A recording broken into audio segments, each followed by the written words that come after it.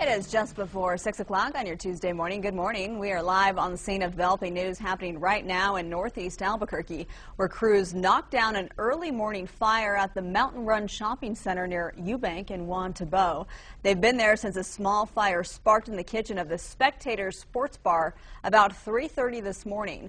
Right now, all roads in the area are open near the Mountain Run Shopping Center. We will keep our crews on scene throughout the morning, tracking any new developments.